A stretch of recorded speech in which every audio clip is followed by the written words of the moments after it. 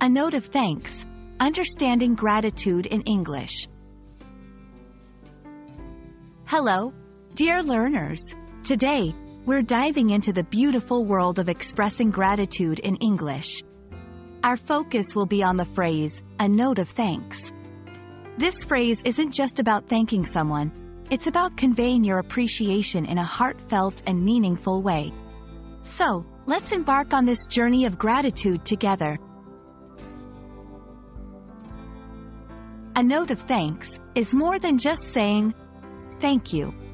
It's a personal and thoughtful way of expressing gratitude.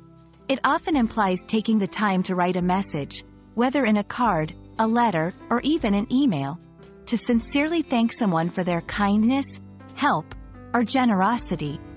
This phrase embodies warmth, sincerity, and a deep sense of appreciation. Subsection 1. Occasions for a note of thanks. After receiving a gift.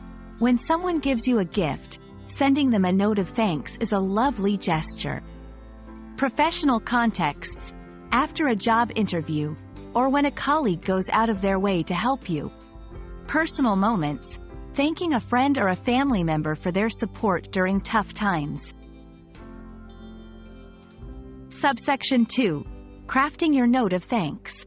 Be specific. Mention exactly what you're thankful for.